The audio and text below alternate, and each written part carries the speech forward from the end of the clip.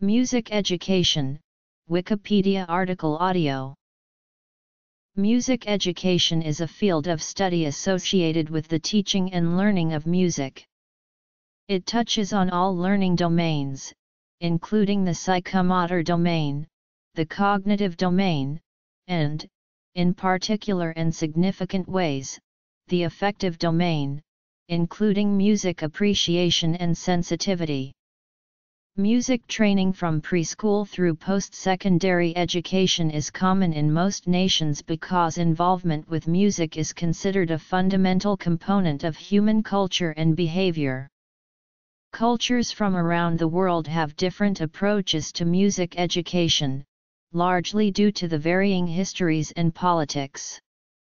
Studies show that teaching music from other cultures can help students perceive unfamiliar sounds more comfortably, and they also show that musical preference is related to the language spoken by the listener and the other sounds they are exposed to within their own culture.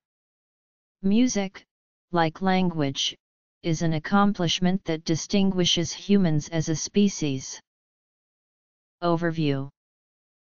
Instructional methodologies. Major international music education methods. Dalcroze method. Kodaly method. Orff-Schul work. Suzuki method. Other notable methods. Gordon's music learning theory. World music pedagogy. Conversational solfège. Simply music. Carabot-Cohn method. Popular music pedagogy. MMCP. O'Connor method. Boss School method. History of music education in the United States. 18th century. 19th century. Early 20th century. Middle 20th century to 21st century American music education. India. Africa. South America. Cross-cultural music education. During the 20th century, many distinctive approaches were developed or further refined for the teaching of music, some of which have had widespread impact. The Dalcroze method was developed in the early 20th century by Swiss musician and educator Émile Jacques Dalcroze. The Kodaly method emphasizes the benefits of physical instruction and response to music. The Orff-Schul work approach to music education leads students to develop their music abilities in a way that parallels the development of Western music. Standards and assessment. Integration with other subjects.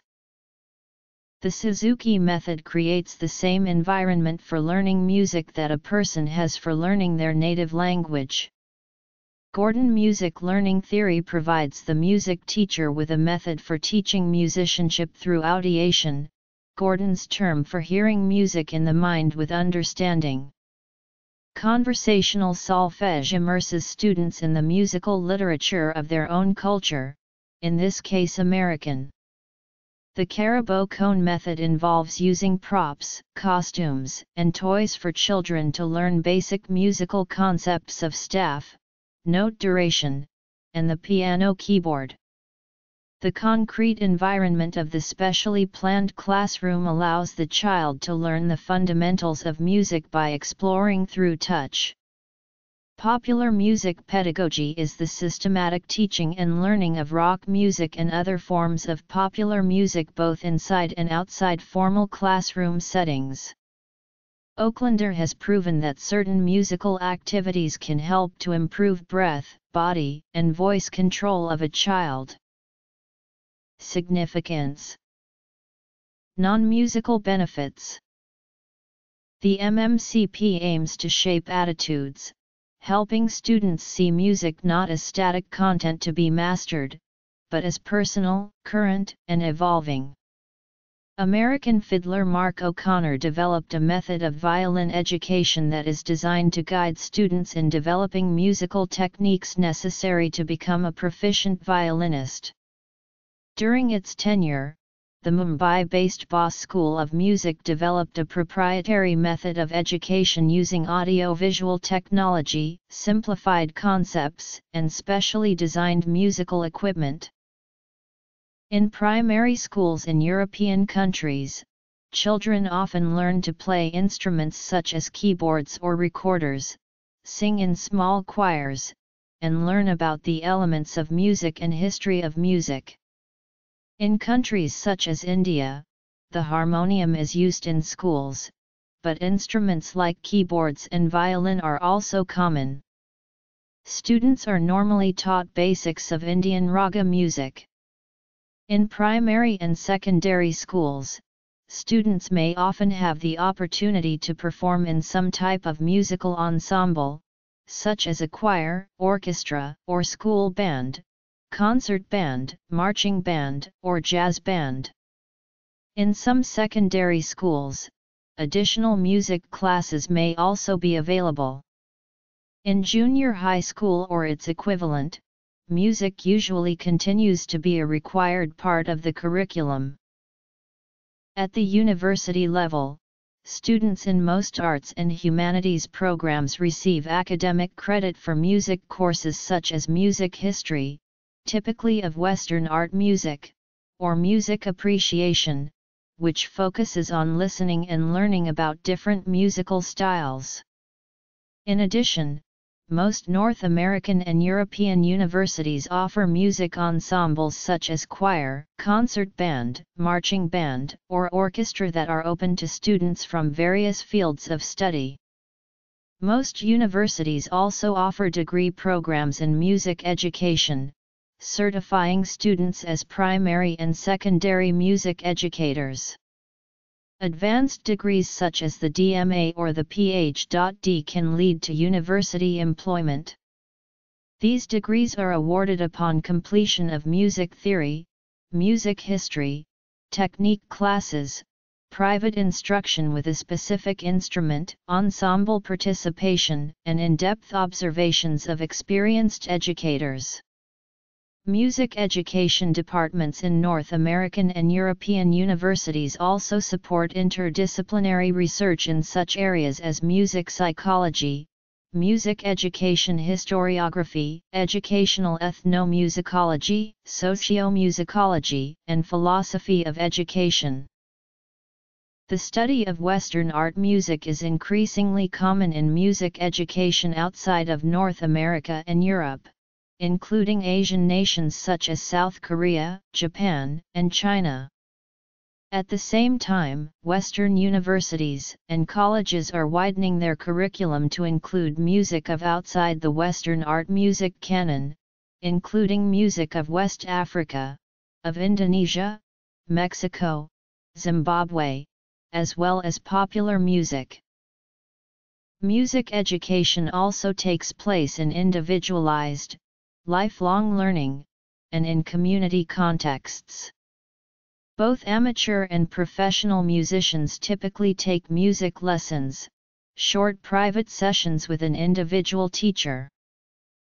While instructional strategies are determined by the music teacher and the music curriculum in his or her area, many teachers rely heavily on one of many instructional methodologies that emerged in recent generations and developed rapidly during the latter half of the 20th century. The Dalcroze method was developed in the early 20th century by Swiss musician and educator Émile Jacques Dalcroze. The method is divided into three fundamental concepts: the use of solfège, improvisation, and eurythmics. Sometimes referred to as rhythmic gymnastics, eurythmics teaches concepts of rhythm, structure, and musical expression using movement, and is the concept for which Dalcroze is best known. It focuses on allowing the student to gain physical awareness and experience of music through training that engages all of the senses, particularly kinesthetic. According to the Dalcroze method, music is the fundamental language of the human brain and therefore deeply connected to who we are. American proponents of the Dalcroze method include Ruth Alperson, Ann Farber, Herb Honk, Virginia Meade, Lisa Parker, Martha Sanchez, and Julia Schneble Black. Many active teachers of Dalcroze method were trained by Dr. Hilda Schuster, who was one of the students of Dalcroze. Zoltán Kodály was a prominent Hungarian music educator and composer who stressed the benefits of physical instruction and response to music. Although not really an educational method, his teachings reside within a fun, educational framework built on a solid grasp of basic music theory and music notation in various verbal and written forms. Kodály's primary goal was to instill a lifelong love of music in his students and felt that it was the duty of the child's school to provide this vital element of education. Some of Kodály's trademark teaching methods include the use of solfège hand signs, musical shorthand notation, and rhythm psalmization. Most countries have used their own folk music traditions to construct their own instruction sequence, but the United States primarily uses the Hungarian sequence. The work of Denise Bacon, Katinka S. Daniel, John Feyerabend, Jean Siner, Jill Trinka, and others brought Kodály's ideas to the forefront of music education in the United States. Karl Orff was a prominent German composer. Orff's Schulwerk is considered an approach to music education. It begins with a student's innate abilities to engage in rudimentary forms of music, using basic rhythms and melodies. Orff considers the whole body a percussive instrument, and students are led to develop their music abilities in a way that parallels the development of Western music. The approach fosters student self-discovery, encourages improvisation, and discourages adult pressures and mechanical drill. Karl Orff developed a special group of instruments, including modifications of the glockenspiel, xylophone, metallophone, drum, and other percussion instruments to accommodate the requirements of the Schulwerk courses. Experts in shaping an American-style Orff approach include Jane Frazee, Arvida Stein, and Judith Thomas. The Suzuki method was developed by Shinichi Suzuki in Japan shortly after World War II, and uses music education to enrich the lives and moral character of its students. The movement rests on the double premise that all children can be well educated in music, and that learning to play music at a high level also involves learning certain character traits or virtues which make a person's soul more beautiful. The primary method for achieving this is centered around creating the same environment for learning music that a person has for learning their native language. This ideal environment includes love, high-quality examples, praise, rote training, and repetition, and a timetable set by the student's developmental readiness for learning a particular technique. While the Suzuki method is quite popular internationally, within Japan its influence is less significant than the Yamaha method, founded by Genichi Kawakami in association with the Yamaha Music Foundation. In addition to the four major international methods described above, other approaches have been influential. Lesser-known methods are described below. Edwin Gordon's music learning theory is based on an extensive body of research and field testing by Edwin E. Gordon and others in the larger field of music learning theory. It provides music teachers with a comprehensive framework for teaching musicianship through audiation, Gordon's term for hearing music in the mind with understanding and comprehension when the sound is not physically present. The sequence of instructions is discrimination learning and inference learning. Discrimination learning, the ability to determine whether two elements are the same or not the same using oral/oral, verbal association, partial synthesis, symbolic association, and composite synthesis. Inference learning. Students take an active role in their own education and learn to identify, create, and improvise unfamiliar patterns. The skills and content sequences within the audiation theory help music teachers establish sequential curricular objectives in accord with their own teaching styles and beliefs. There also is a learning theory for newborns and young children in which the types and stages of preparatory audiation are outlined. The growth of cultural diversity within school-age populations prompted music educators from the 1960s onward to diversify the music curriculum, and to work with ethnomusicologists and artist-musicians to establish instructional practices rooted in musical traditions. World music pedagogy was coined by Patricia Sheehan Campbell to describe world music content and practice in elementary and secondary school music programs. Pioneers of the movement, especially Barbara Reeder Lundquist, William M. Anderson, and Will Schmid, influenced a second generation of music educators to design and deliver curricular models to music teachers of various levels and specializations. The pedagogy advocates the use of human resources, i.e., culture bearers, as well as deep and continued listening to archived resources such as those of Smithsonian Folkways recordings.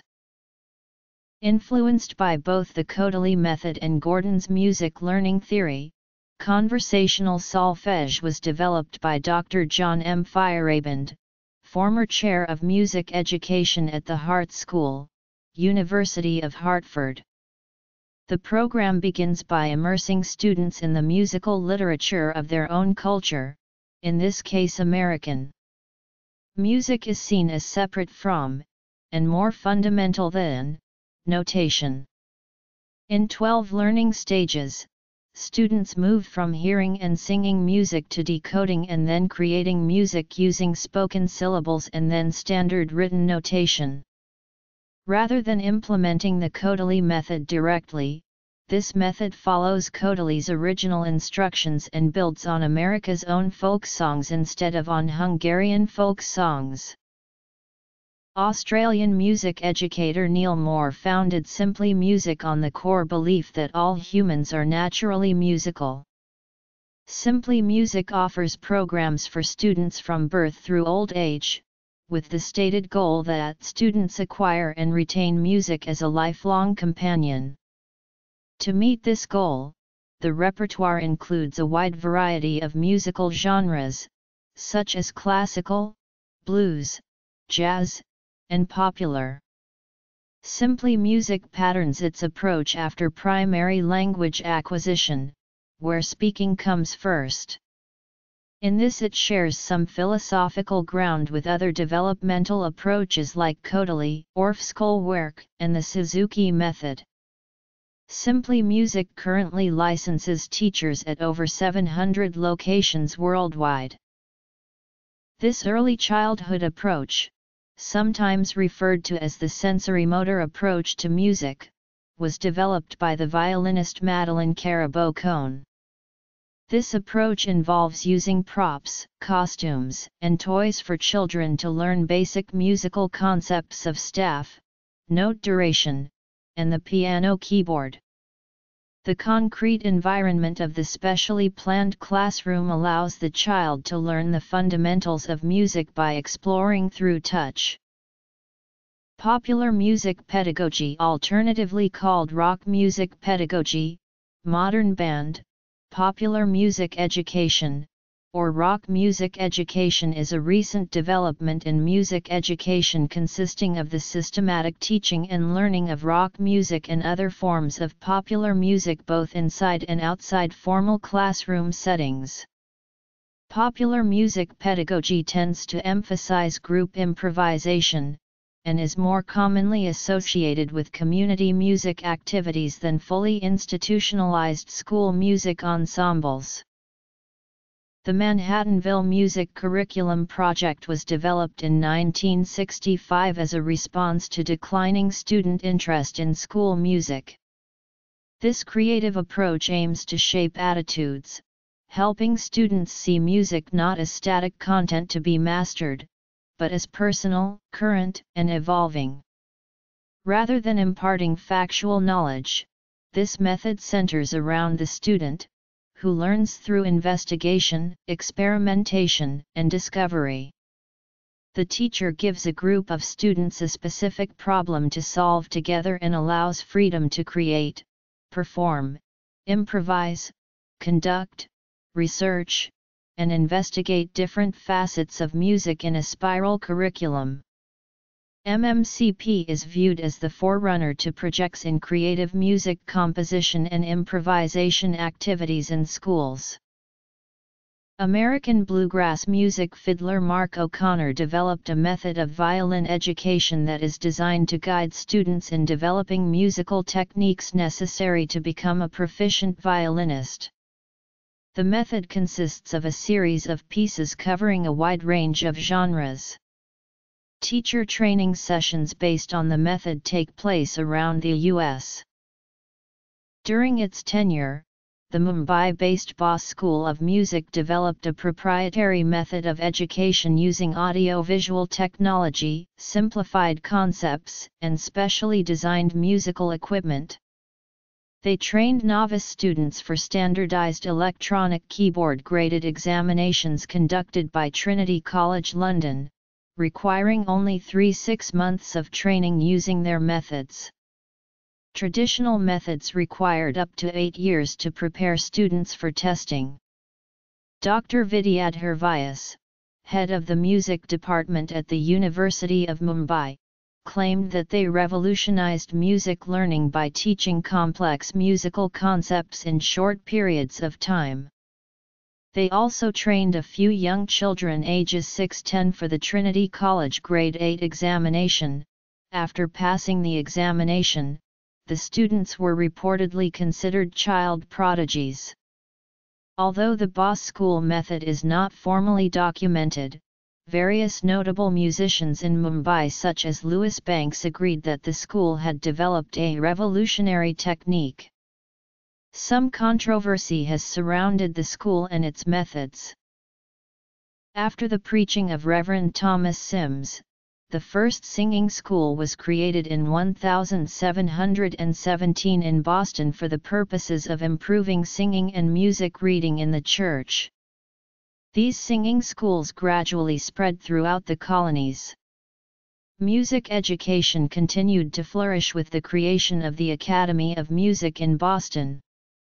Reverend John Tufts published an introduction to the singing of psalm tunes using non-traditional notation, which is regarded as the first music textbook in the colonies.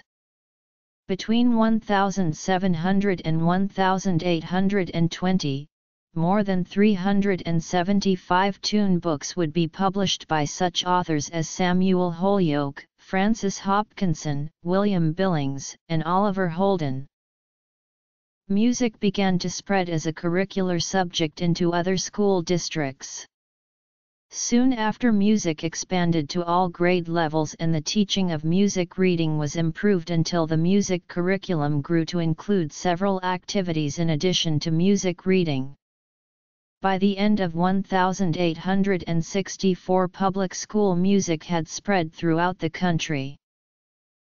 In 1832, Lowell Mason and George Webb formed the Boston Academy of Music with the purposes of teaching singing and theory as well as methods of teaching music.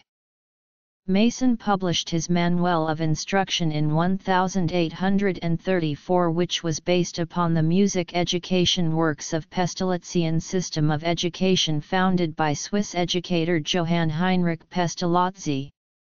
This handbook gradually became used by many singing school teachers.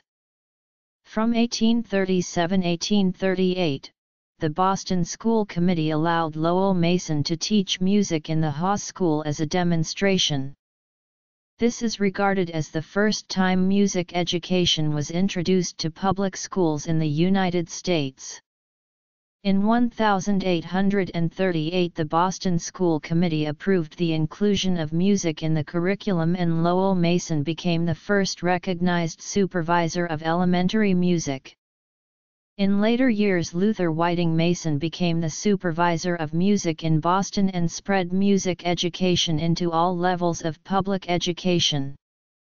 During the middle of the 19th century, Boston became the model to which many other cities across the United States included and shaped their public school music education programs. Music methodology for teachers as a course was first introduced in the Normal School in Potsdam. The concept of classroom teachers in a school that taught music under the direction of a music supervisor was the standard model for public school music education during this century. While women were discouraged from composing in the 19th century, later, it was accepted that women would have a role in music education, and they became involved in this field, to such a degree that women dominated music education during the later half of the 19th century and well into the 20th century. In the United States, teaching colleges with 4-year degree programs developed from the normal schools and included music. Oberlin Conservatory first offered the Bachelor of Music Education degree. Osborne G. McCarthy, an American music educator, introduced details for studying music for credit in Chelsea High School. Notable events in the history of music education in the early 20th century also include. The following table illustrates some notable developments from this period.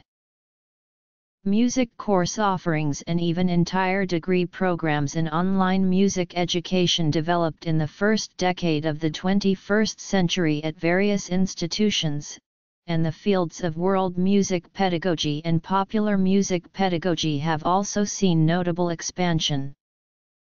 In the late 20th and early 21st centuries, social aspects of teaching and learning music came to the fore. This emerged as praxial music education, critical theory, and feminist theory.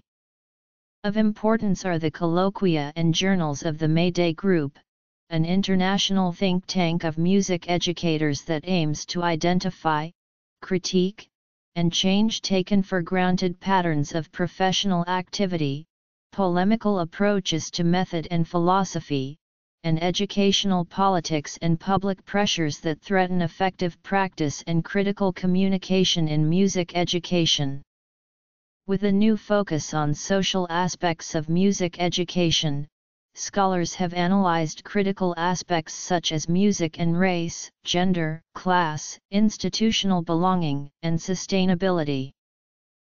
Founding of the Music Supervisors National Conference in Keokuk, Iowa in 1907, rise of the school band and orchestra movement leading to performance-oriented school music programs, growth in music methods publications. Francis Elliott Clark develops and promotes phonograph record libraries for school use. Carl C. Shore and his measures of musical talent music aptitude test starts testing people in music. Music advocacy. Role of women. Notable music educators. Professional organizations. Public domain music. Bibliography. Institutional music education was started in colonial India by Rabindranath Tagore after he founded the Vijava Bharati University. At present, most universities have a faculty of music, with some universities specially dedicated to fine arts such as Indira Kala Sangeet University, Swathi Thirunal College of Music or Rabindra Bharati University. Indian classical music is based on the Guru Shishya Parampara system. The teacher, known as Guru, transmit the musical knowledge to the student, or Shishya. This is still the main system used in India to transmit musical knowledge. Although European art music became popularized in schools throughout much of the world during the 20th century, India remains one of the few highly populated nations in which non-European indigenous music traditions have consistently received relatively greater emphasis. That said, there is certainly much Western influence in the popular music associated with Bollywood film scores. The South African Department of Education and the ILAM Music Heritage Project SA teach African music using Western musical framework. ILAM's Listen and Learn for Students 1114 is unique in teaching curriculum requirements for Western music using recordings of traditional African music. From the time that Africa was colonized up to 1994, indigenous music and arts being taught in schools was a rare occurrence. The African National Congress attempted to repair the neglect of indigenous knowledge and the overwhelming emphasis on written musical literacy in schools. It is not well known that the learning of indigenous music actually has a philosophy and teaching procedure that is different from Western formal training. It involves the whole community because indigenous songs are about the history of its people. After the colonization of Africa, music became more centered on Christian beliefs and European folk songs, rather than the more improvised and fluid indigenous music. Before the major changes education went through from 1994 to 2004, during the first decade of the democratic government, teachers were trained as classroom teachers and told that they would have to incorporate music into other subject areas. The few colleges with teaching programs that included instrumental programs held a greater emphasis on music theory, history of Western music notation, and less on making music. Up until 1999, most college syllabi did not include training in indigenous South African music. In African cultures, music is seen as a community experience and is used for social and religious occasions. As soon as children show some sign of being able to handle music or a musical instrument, they are allowed to participate with the adults of the community in musical events. Traditional songs are more important to many people because they are stories about the histories of the indigenous peoples. Among the Aztecs, Mayans, and Incas, music was used in ceremonies and rituals to teach the history of their civilizations and was also used for worship. The Aztec people were mainly educated by their priests. Music remained an important way to teach religion and history and was taught by priests for many centuries. When Spain and Portugal colonized parts of South America, music started to be influenced by European ideas and qualities. Several priests of European descent, such as Antonio Sepp, taught European systems of music notation and theory based on their knowledge of playing instruments throughout the 1700 to 1800s. Since music was taught to the general public by rote, very few knew how to read music other than those who played instruments until the 19th and 20th centuries.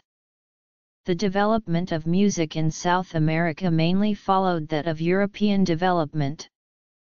Choirs were formed to sing masses, chants, psalms, but secular music also became more prevalent in the 17th and 18th centuries and beyond.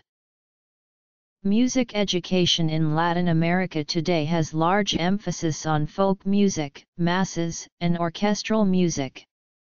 Many classrooms teach their choirs to sing in their native language as well as in English. Several Latin American schools, specifically in Puerto Rico and Haiti, believe music to be an important subject and are working on expanding their programs. Outside of school, many communities form their own musical groups and organizations. Community performances are very popular with the local audiences. There are a few well-known Latin American choral groups, such as El Coro de Madrigalistas from Mexico. This famous choral group tours around Mexico, showing students around the country what a professional choral ensemble sounds like. The music, languages, and sounds we are exposed to within our own cultures determine our tastes in music and affect the way we perceive the music of other cultures. Many studies have shown distinct differences in the preferences and abilities of musicians from around the world. One study attempted to view the distinctions between the musical preferences of English and Japanese speakers, providing both groups of people with the same series of tones and rhythms. The same type of study was done for English and French speakers. Both studies suggested that the language spoken by the listener determined which groupings of tones and rhythms were more appealing, based on the inflections and natural rhythm groupings of their language. Another study had Europeans and Africans try to tap along with certain rhythms. European rhythms are regular and built on simple ratios, while African rhythms are typically based on irregular ratios. While both groups of people could perform the rhythms with European qualities, the European group struggled with the African rhythms. This has to do with the ubiquity of complex polyrhythm in African culture and their familiarity with this type of sound. While each culture has its own musical qualities and appeals, incorporating cross-cultural curricula in our music classrooms can help teach students how to better perceive music from other cultures. Studies show that learning to sing folk songs or popular music of other cultures is an effective way to understand a culture as opposed to merely learning about it. If music classrooms discuss the musical qualities and incorporate styles from other cultures, such as the Brazilian roots of the bossa nova, the Afro-Cuban clave, and African drumming, it will expose students to new sounds and teach them how to compare their culture's music to the different music and start to make them more comfortable with exploring sounds. Achievement standards are curricular statements used to guide educators in determining objectives for their teaching. Use of standards became a common practice in many nations during the 20th century. For much of its existence, the curriculum for music education in the United States was determined locally or by individual teachers. In recent decades there has been a significant move toward adoption of regional and/or national standards. MENC, the National Association for Music Education, created 9 voluntary content standards, called the National Standards for Music Education. These standards call for. Many states and school districts have adopted their own standards for music education. Some schools and organizations promote integration of arts classes, such as music, with other subjects, such as math, science, or English, believing that integrating the different curricula will help each subject to build off of one another, enhancing the overall quality of education. One example is the Kennedy Center's Changing Education Through the Arts program. CETA defines arts integration as finding a natural connection between one or more art forms and one or more other curricular areas in order to teach and assess objectives in both the art form and the other subject area. This allows a simultaneous focus on creating, performing, and/or responding to the arts while still addressing content in other subject areas. The European Union Lifelong Learning Programme 2007-2013 has funded 3 projects that use music to support language learning. Lullabies of Europe, Folk DC, and the recent Popular. In addition, the Ardent project is also using music for all subject areas.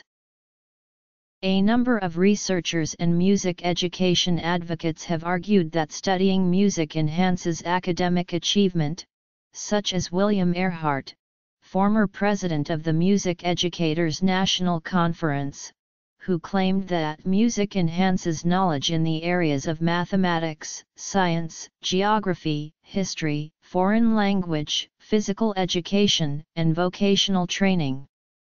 Researchers at the University of Wisconsin suggested that students with piano or keyboard experience performed 34% higher on tests that measure spatial temporal lobe activity, which is the part of the brain that is used when doing mathematics, science, and engineering. An experiment by Wanda T. Wallace setting text to melody suggested that some music may aid in text recall.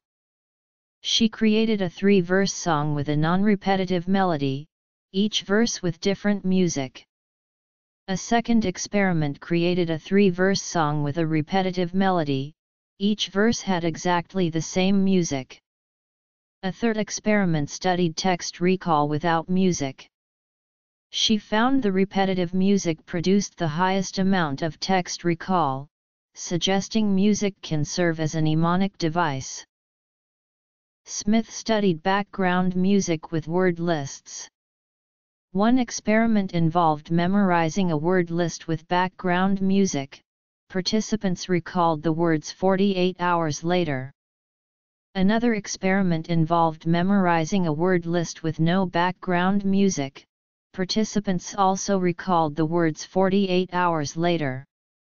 Participants who memorized word lists with background music recalled more words, demonstrating music provides contextual cues. Citing studies that support music education's involvement in intellectual development and academic achievement, the United States Congress passed a resolution declaring that music education enhances intellectual development and enriches the academic environment for children of all ages, and music educators greatly contribute to the artistic, intellectual, and social development of American children and play a key role in helping children to succeed in school. Bobbitt suggests that most public school music programs have not changed since their inception at the turn of the last century. The educational climate is not conducive to their continuance as historically conceived, and the social needs and habits of people require a completely different kind of band program. A 2011 study conducted by Kathleen M. Kerstetter for the Journal of Band Research found that increased non-musical graduation requirements, block scheduling, increased number of non-traditional programs such as magnet schools, and the testing emphases created by the No Child Left Behind Act are only some of the concerns facing music educators. Both teachers and students are under increased time restrictions. Dr. Patricia Powers states, "It is not unusual to see program cuts in the area of music and arts when economic issues surface. It is indeed unfortunate to lose support in this area, especially since music and the art programs contribute to society in many positive ways." Comprehensive music education programs average $187 per pupil, according to a 2011 study funded by the National Association of Music Merchants Foundation. The Texas Commission on Drugs and Alcohol Abuse report noted that students who participated in band or orchestra reported the lowest lifetime and current use of all substances including alcohol, tobacco, and illicit drugs. Studies have shown that music education can be used to enhance cognitive achievement in students. In the United States, an estimated 30% of students struggle with reading, while 17% are reported as having a specific learning disability linked to reading. Using intensive music curriculum as an intervention paired alongside regular classroom activities, research shows that students involved with the music curriculum show increases in reading comprehension, word knowledge, vocabulary recall, and word decoding. When a student is singing a melody with text, they are using multiple areas of their brain to multitask. Music affects language development, increases IQ, spatial temporal skills, and improves test scores.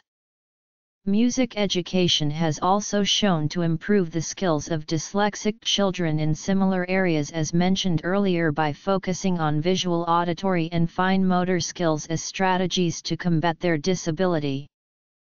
Since research in this area is sparse, we cannot convincingly conclude these findings to be true.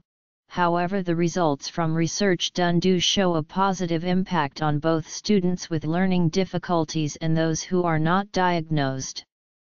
Further research will need to be done, but the positive, engaging way of bringing music into the classroom cannot be forgotten, and the students generally show a positive reaction to this form of instruction.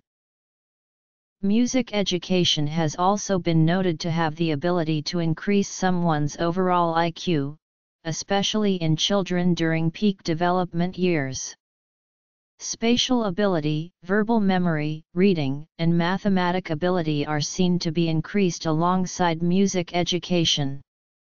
Researchers also note that a correlation between general attendance and IQ increases is evident, and due to students' involvement in music education, general attendance rates increase along with their IQ.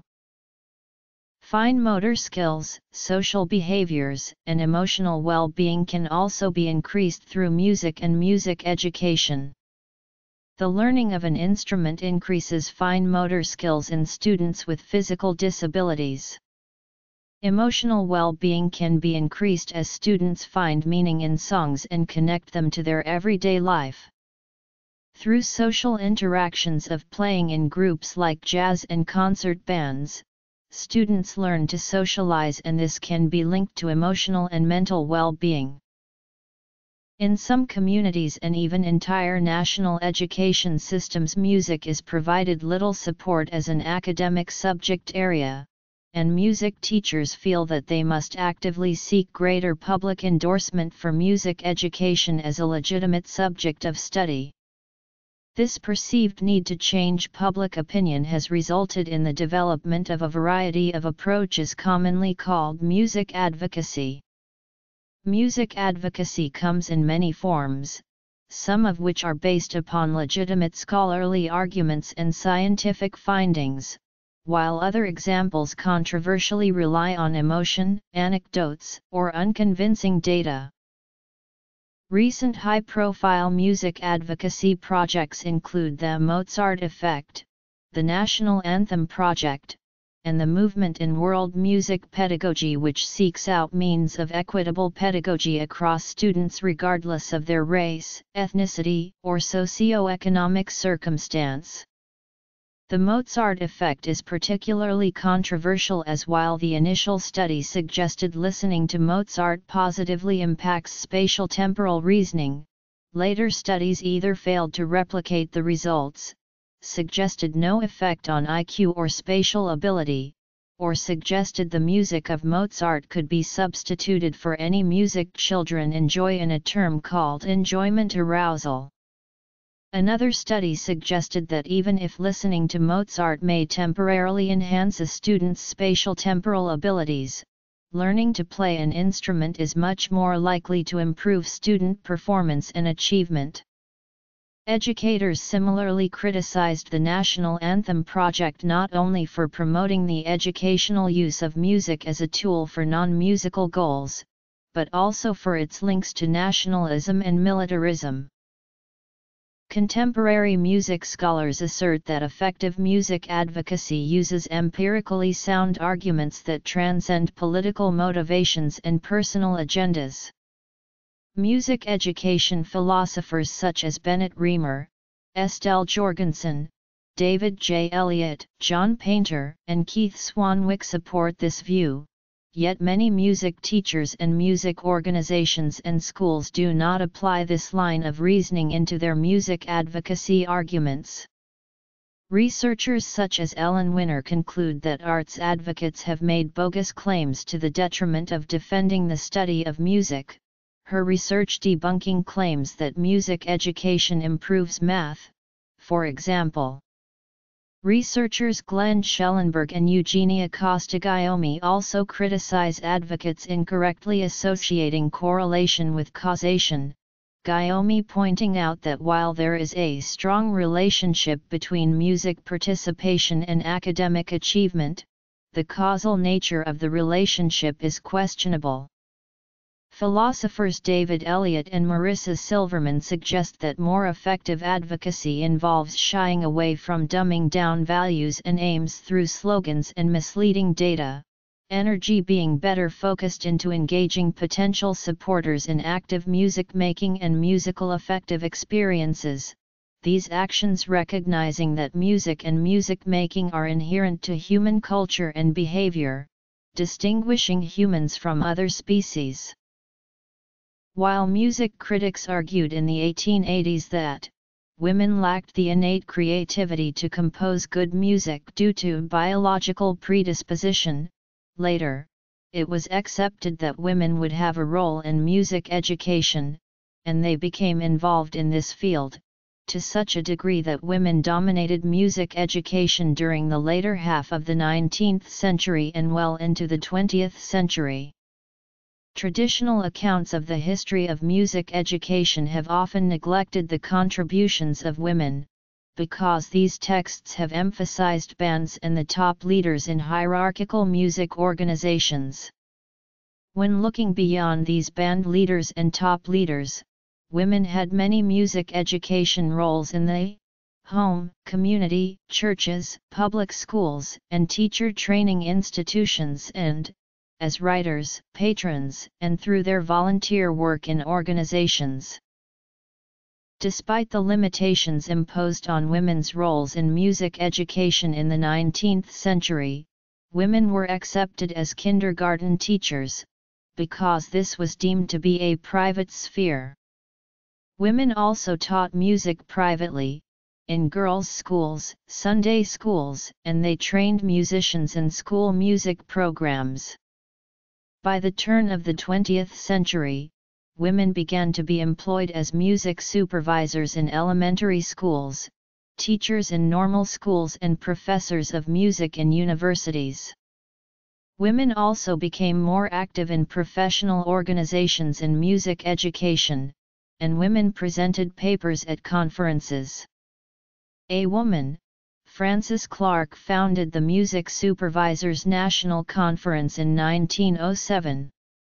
While a small number of women served as president of the Music Supervisors National Conference in the early 20th century, there were only 2 female presidents between 1952 and 1992, which possibly reflects discrimination. After 1990, however, leadership roles for women in the organization opened up. From 1990 to 2010, there were 5 female presidents of this organization. Women music educators outnumber men 2 to 1 in teaching general music, choir, private lessons, and keyboard instruction. More men tend to be hired as for band education, administration, and jazz jobs, and more men work in colleges and universities.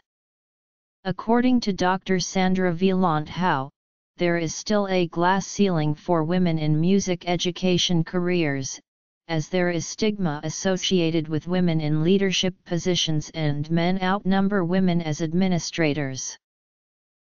One of the most valued resources available for music education is all the music on public domain, either written or recorded or in audio format, since it can be used for any teacher or institution to teach about any music, gender and music evolution through human history.